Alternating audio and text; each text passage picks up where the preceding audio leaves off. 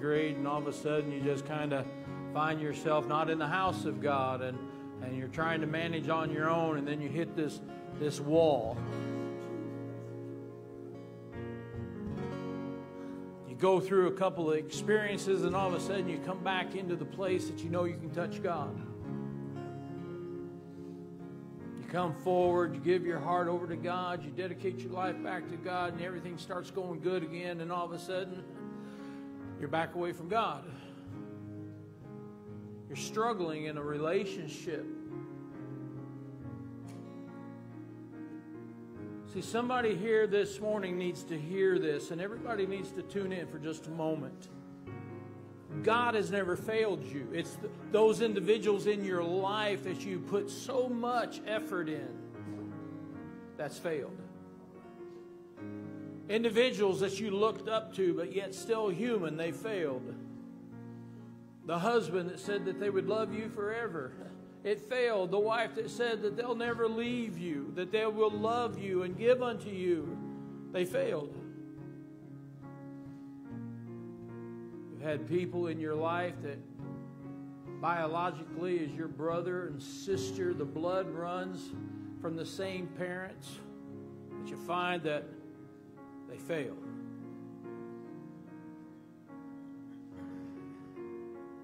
But the same God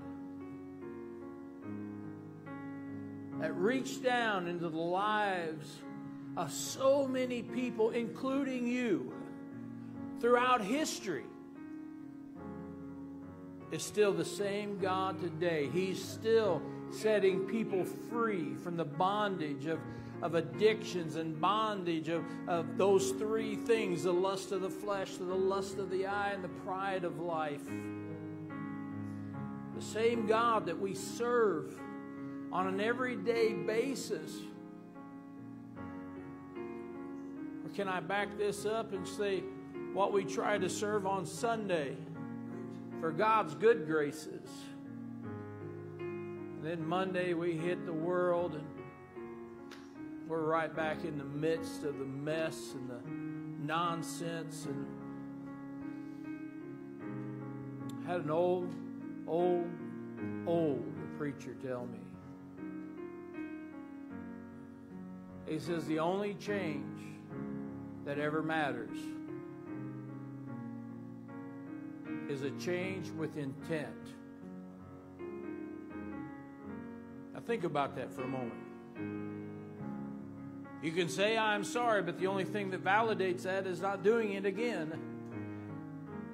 The change within you is a change of intent. I am going to be intentional in worshiping God. I'm going to be intentional in serving God. I'm going to be intentional in coming together. See, just coming underneath the roof of a house, it's about us coming in as the church body, as the believers of who we are in this congregation. But it's what we do when we walk out the door that'll have an effect on somebody. So this morning, you don't have to leave in the same way you came in. The burden of sin in your life you literally have to ask for forgiveness. With the intent of not doing it, the change with intent. You cannot go back out into the world and live the life that you were living before you came to know who Christ is. And I've been told all kinds of things. Well, Pastor, that'll cramp my style. Pastor, that'll mean I have to lose all my friends. Well, I'd rather go to heaven. Well, you're not going to heaven alone. I'm going. Hang out with me. Of course, you ain't going to be really important. I'm going to be at the foot of Jesus, just worship Him the whole time. But some of us are so afraid of losing an old life that's going to take us straight to hell. And for some, it's saying, oh my gosh, he's just, there is a heaven to gain and a hell to shun. And if you don't choose right, if you don't choose to serve God, if you don't find yourself coming back to a place, maybe you've never given your heart to God. But it's more than a song. It's a fact. He is the same God that saved. Some of you that are here this morning, some that are watching online, you just need to find yourself giving yourself and heart, the whole thing, back to who God is.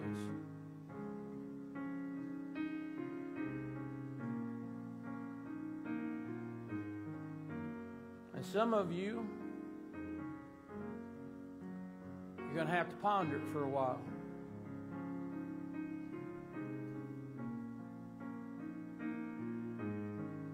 We got kids and grandkids.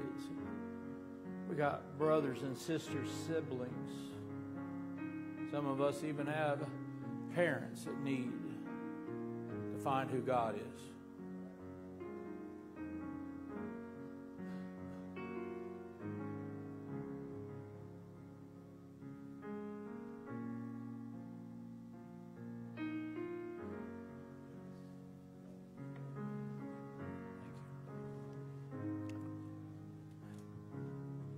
As the praise team walks off the platform,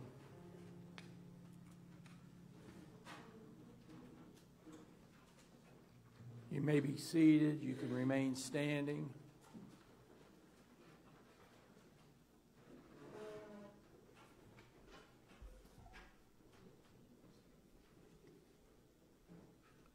Church, if you are not right before God, you're running a risk. Just simply because you come to the house of the Lord. And you may raise your hands and you may say, Lord, Lord. According to Scripture, you may not enter in.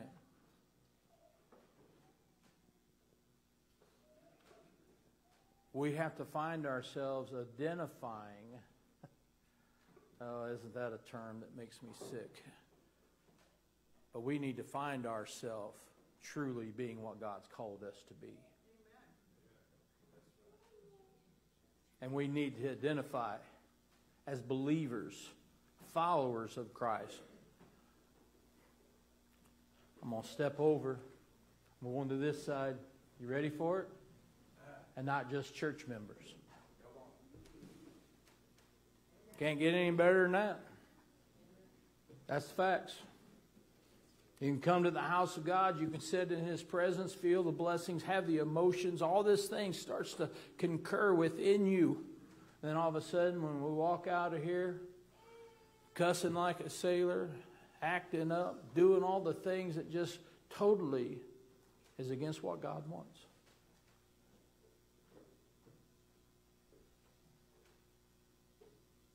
But in Christ there's hope. Amen? Amen? If I let any of you feel like your shins was just removed, it's not me. It's just God. No more can you come to a house of God, no matter where you're at across this nation, around the world. All because you come doesn't make you any more a Christian than what you was until you accepted Him. Amen? Amen. Now to make you smile. I get to do something that I've always loved doing as a pastor. First off, I love receiving what God has given you into the house of the Lord. So this morning, as the ushers come, I want to ask that we just together, you hold up your tithe, hold up your offerings.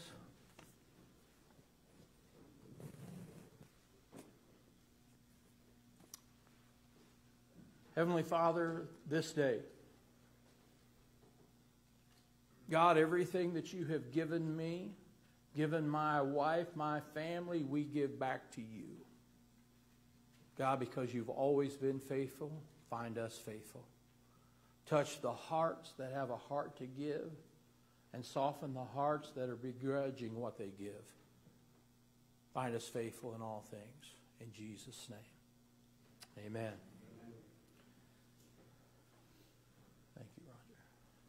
As they pass amongst you, I also want to recognize a few individuals.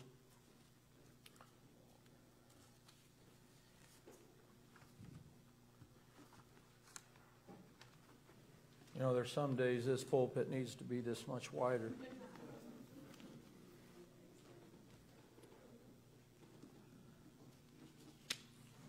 I'm going to ask you to stand this morning.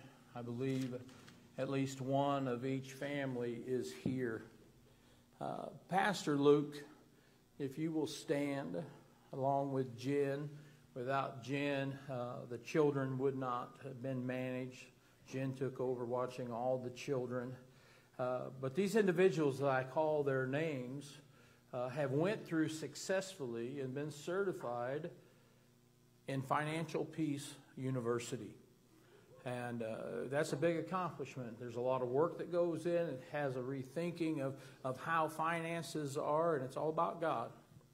So if you hear your name, and I know that some of your spouses are not here, but will Seth and Alyssa please stand? Remain standing. Noel, if you will stand. Her husband is not here this morning. Preston, will you please stand? Remain standing. His wife, Carly, is home with not one, but two sick, very sick babies. Tony and Rennie, if you will please stand.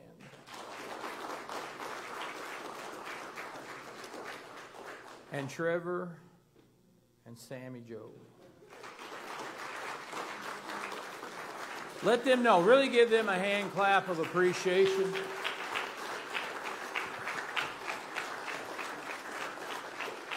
Praise God. You may be seated. Mike Bowman, come up here and pull that out for me where I don't fall on my face. Thank you. Now I can talk without that ringing in my kneecaps. Amen. Announcements. Today is the last Sunday, and there's only so many slots that are still available, but if you want to purchase a Mother's Day carnation bouquet, Soulfire is using this as a fundraiser for them.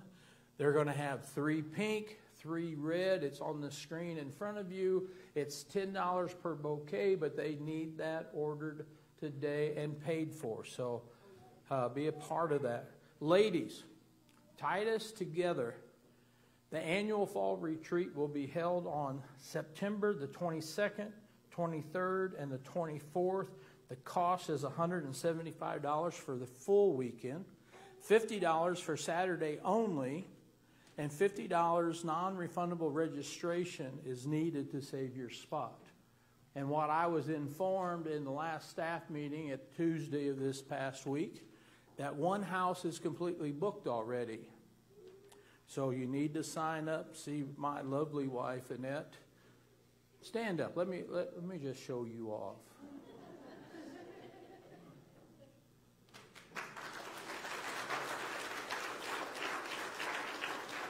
Not as a pastor, as her husband. Hubba. 33 years. She needs a medal.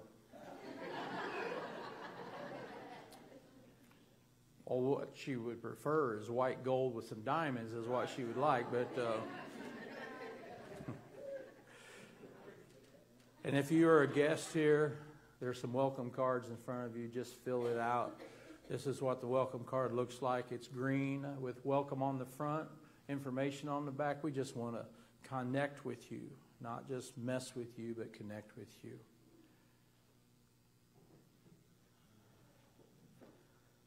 Today, I'm privileged, as I started to say earlier, of being able to dedicate children back to God. In Mark chapter 10, verses 13 through 16, this is what it says. Then they brought little children to him that he might touch them. But the disciples rebuked those who brought them. But when Jesus saw it, he was greatly displeased and said to them, "Let the little children come to me, and do not forbid them, for of such is the kingdom of God." Verse 15. Assuredly I say to you, now this is Christ speaking. Assuredly I say to you, whoever does not receive the kingdom of God as a little child will by no means enter in. And he took them up in his arms, laid his hands on them, and blessed them. There's a few things that we can learn. Go ahead and put that picture of that beautiful little baby's feet.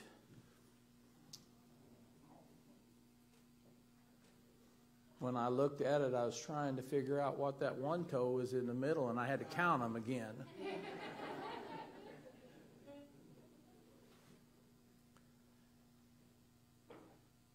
Truly, I'm blessed to be able to stand before a congregation and dedicate children. And one of the things that we can learn from this passage of Scripture is we do baby dedications because baby dedications are biblical. It says in the Word that Christ said, "Let them come to me." And we have to find that in our hearts we know that as we give back to God what He's blessed us with, what we have the opportunity to give unto Him, He's able to put His hands upon it as Jesus did. And there's a blessing that comes just simply by the hands of God. The second thing is why we do baby dedications is because it has a testimony, a message of who we are. And John, when you get up there, there's ringing everywhere up here for me, bud.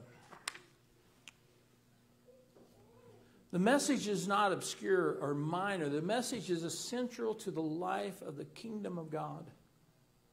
And this message, though it's simple, it's profound. See, we can understand that Christ got upset.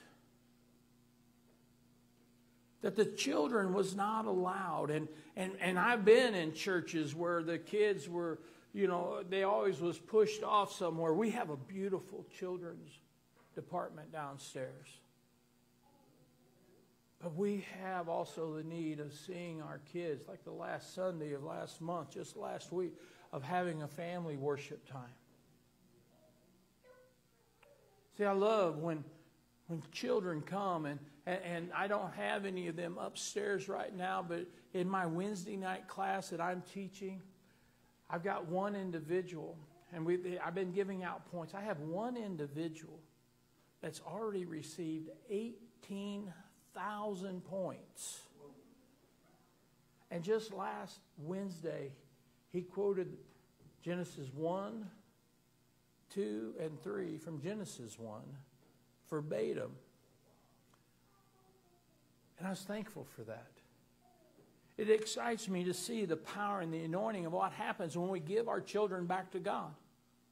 And in the baby dedication that we're about to do, when we give our children back to God, we give Him full authority of who He is over our children. I've been blessed to dedicate many of your children back to God in this building.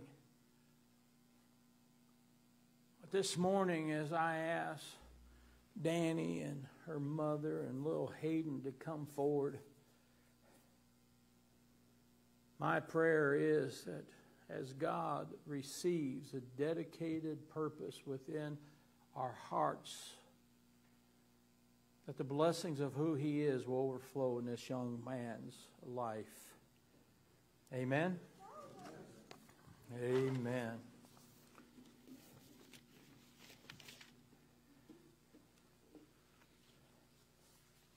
Good morning.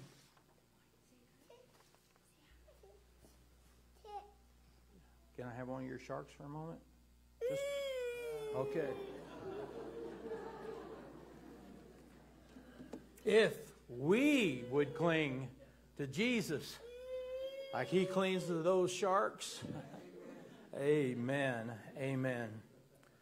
So Danny, as you stand here this morning, this is a a very serious thing. As you and your mother are part of this church is here where I'm going to ask you some questions. And then, church, I'm going to ask you some questions. And then I'm going to ask those that will point your hands. We're going to pray. Amen. And you're looking good there. He looks sharp enough to preach. Amen.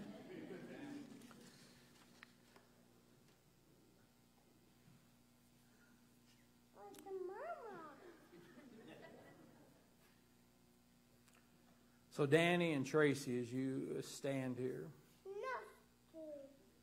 do you today recognize that little Hayden was a gift of God? Yes. Do you dedicate Hayden back to the Lord who gave him to both of you, surrendering all the worldly claims upon their lives in the hope that he will belong to God wholly? W-H-O-L-L-Y. Yes. Do you pledge as a parent and a grandparent that with God's fatherly help that you will bring him up knowing the discipline of God, discipline of His Word, the instruction of His Word, making every reasonable effort to keep him in the house of God and underneath the knowledge of who God is? If so, do you promise to provide through God's blessings for him physically, emotionally, intellectually, and especially spiritually? Yes. Do you promise, with God's help, to make prayer a regular part of your lives as you pray over him for his life? Do you promise to follow faithfully what the Word of God says in bringing up a child?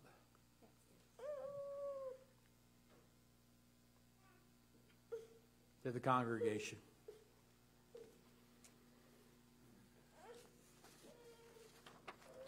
I'm going to ask you these questions. Will you, as members of this congregation, be faithful to your calling as a member of the body of Christ, so that this child and all the other children within this building will see in the midst of who you are Christ-like attitudes, Christ-like love, Christ-like caring? If so, answer, we will. Will you pray for Hayden on a continuous basis? If you will, say, I will. Will you pray for Danny and for his grandmother, Tracy, as they need the strength, as you can tell? Will you pray for them as the Lord lays them upon your heart? If so, answer, we will. I ask that you're always an encourager. Encourager to Danny, to Tracy. Be an encourager to little Hayden. And if you'll do that, if you will speak life over them, they will grow. Will you do that?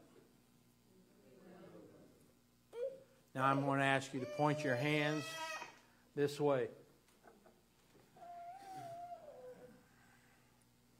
This may be more difficult, but it's going to be accomplished. Everybody point your hands this way. Heavenly Father, right now, Lord, we pray for this young man. God, that you will touch him from the very top of his head to the very soles of his feet, from fingertip to fingertip. God, we give him back to you. We dedicate him to you. God, we ask for strength for Danny, his mother, for Tracy as a grandmother. God, we pray that they would have strength. God, that they would be lifted up. And God, for little Hayden, I ask, God, that he will always see Christ in them and in us as a congregation. God, you give him unto her. Now we give him back. We ask, God, that you have your way in his life. And we all ask it in Jesus' name. And everybody said, amen. I have, we're not done. Here's a Bible that I encourage your mother to read to you. And there's a note from us as a church. This is a certification. That is a legal document. And it says here that we as members of the Spirit of Life Church of God do hereby certify that on the 7th day of May in the year of our Lord 2023, based on the vow of commitment of his family, Hayden James Dufresne, right? Mm-hmm. Was dedicated to our Lord Jesus Christ at Spirit of Life Church of God, Fond du Lac. And it's been signed and dated by myself. Thank you. Now, the most important document that I'm going to hand, I'm going to read. Well, those were important, but Hayden, this is for you. Make sure your mom does not throw it away. I heard she has a purging thing going on that she... Dear Hayden, we want to welcome you today into a new journey with our Lord Jesus Christ. Today, on May 7th, 2023, your family has made a vow and commitment to God to dedicate themselves to bring you up in the ways of the Lord Jesus Christ through word, deed, and prayer. They have pledged to bring you up in the discipline and instruction of the Lord, making every reasonable effort with patience and love. Patience. Yeah. And love. To build the Word of God into your life. They have promised to instruct you in the teachings of Jesus Christ and the practice of prayer, to guide you in the development of Christ-like character, as well as to provide for you physically, emotionally, intellectually, and spiritually. They have promised to do the best of their ability to shape your home life by family devotions and being a living example. Moving on. Together with your family who love you dearly, God's people who care about the outcome of your faith, we've dedicated you to God, surrendering together with them all worldly claims upon your life. Okay, let me get down to the important part. You ready? Listen. Here, listen. If your family is not behaving accordingly to their vows, please call me so that I can have a talk with them to keep them accountable to their promise. Sincerely, Pastor Jay. Amen. One more prayer. One more prayer. God, I ask that you truly use all this energy in this little boy for your benefit. God, touch him in ways that he can go out and touch the world. Let him be the greatest promise to fulfill your calling upon his life. In Jesus' name. Amen. Amen.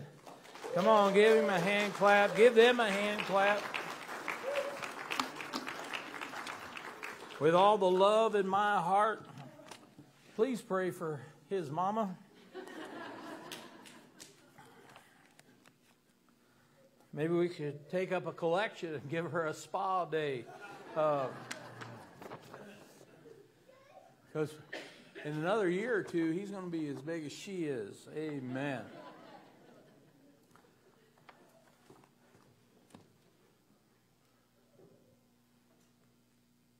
It's 11 o'clock. Can I have 10 minutes? Who don't want to give me 10 minutes? You can give me $10. Patrick, for you, I'll only charge you $5. Okay? I want to talk with you this morning about giving back.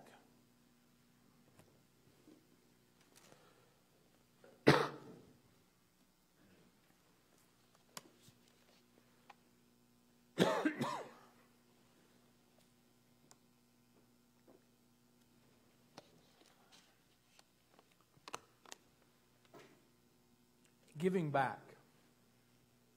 It's amazing what we can accomplish when we give back to God. Go to Psalms for me, Caleb.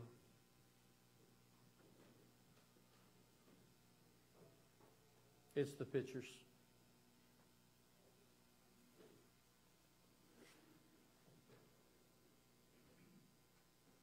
What can I give back to God? Psalms 116 and 12, for the blessing He's poured out on me.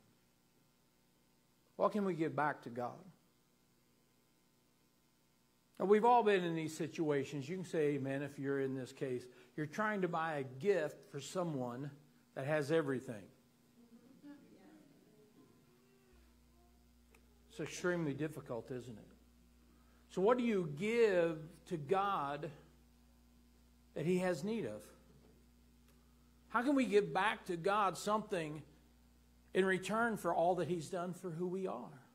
The blessings that He's poured out upon our lives.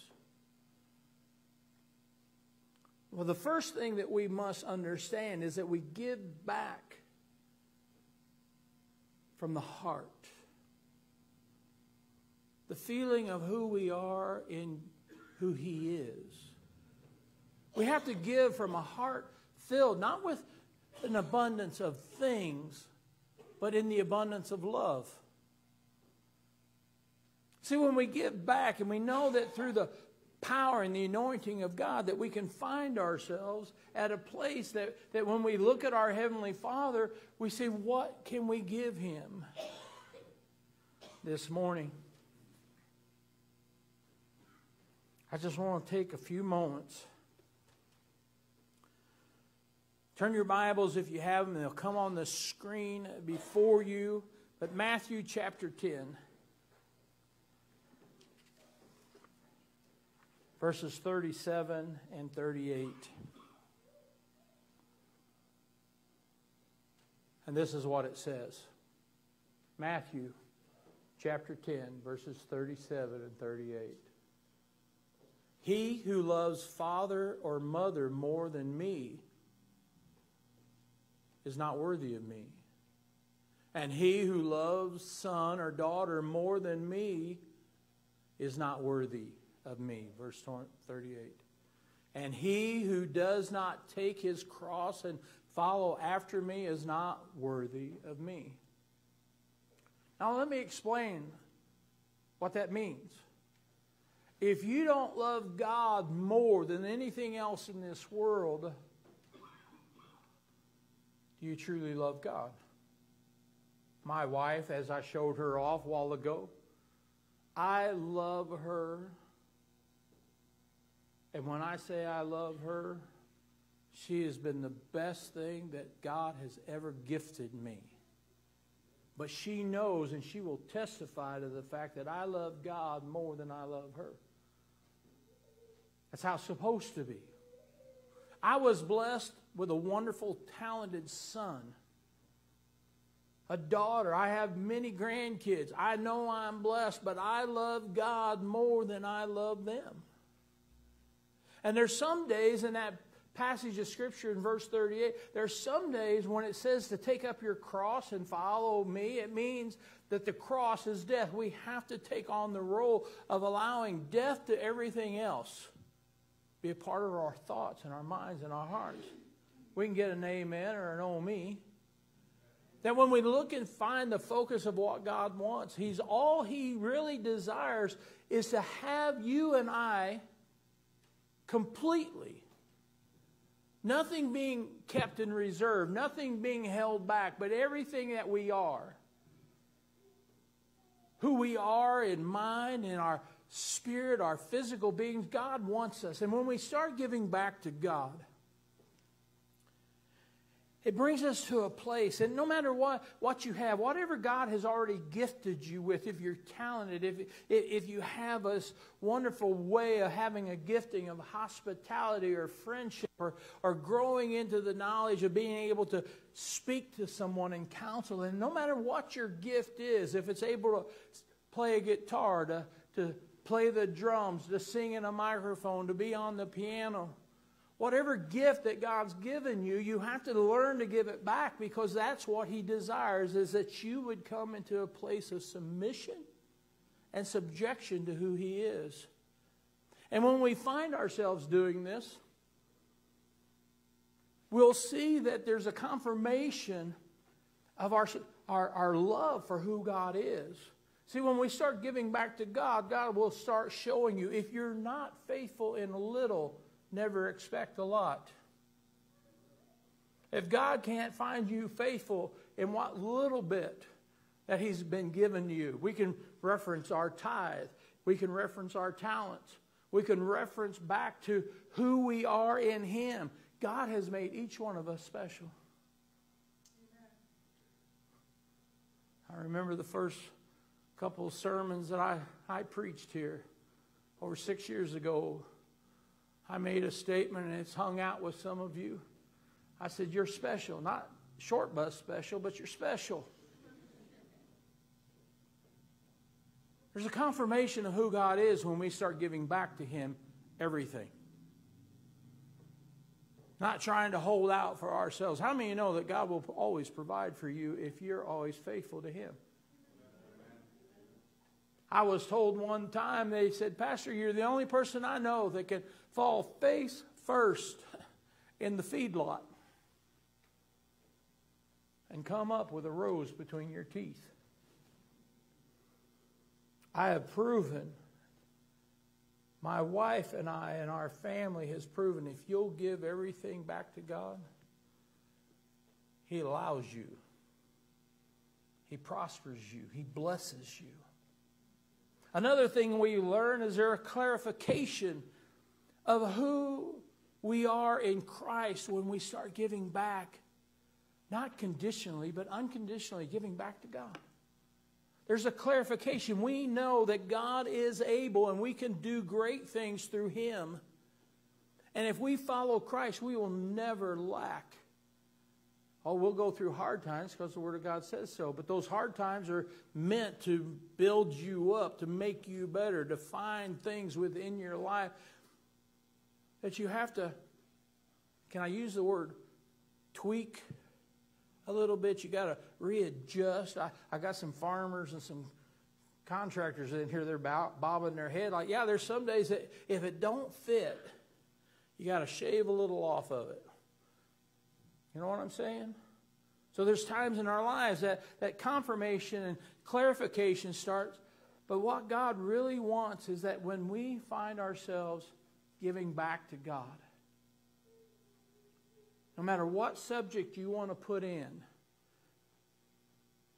when we give back to God, it's a blank. You decide, God's blessed me.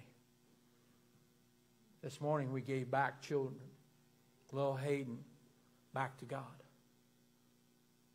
It gives us an understanding that there's a commitment.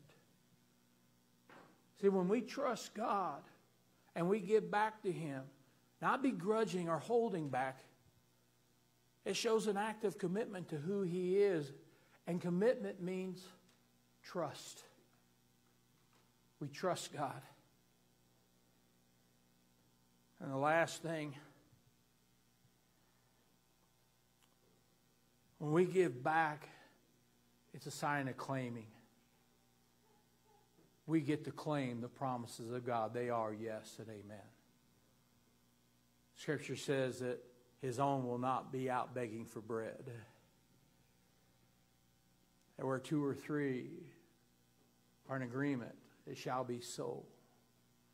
See, claiming the promises of God is a benefit of who we are when we give back to God. I'm going to ask you to stand. I didn't even use my full 10 minutes, but we got to hurry. Got to hurry or my 10 minutes will be up.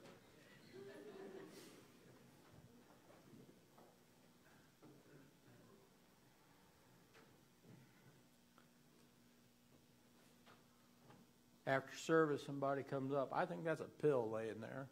Thought maybe it was a Jelly Belly, and I would have ate it if it was a Jelly Belly, but it looks like a pill. Right there where that size 13 shoe is. Somebody come pick that up, make sure it gets thrown away. I'd do it, but I'd fall on my head, and you guys would be laughing. We'd have to leave. And this morning, God wants you. God just simply wants you. Right where you're at. Right where you're at in your life. God made a claim for you. When we were unlovable, He loved us.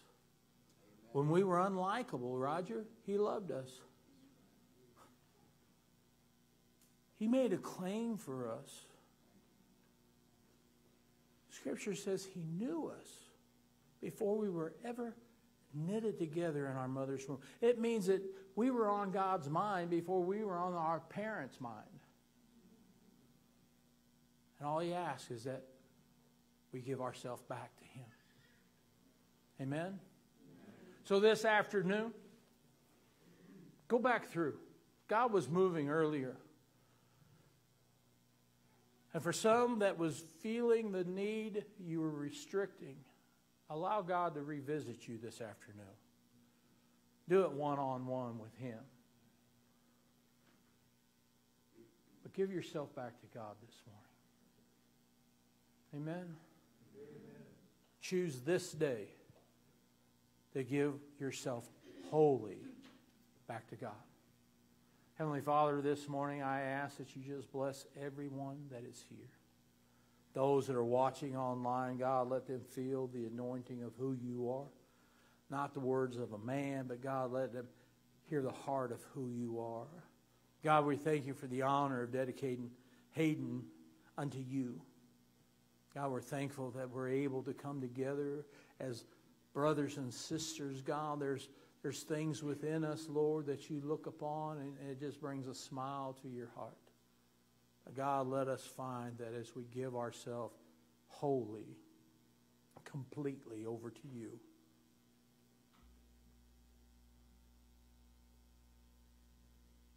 that you will receive us. And we ask it all in Jesus' name. Amen. And amen. God bless you all. Enjoy this beautiful day.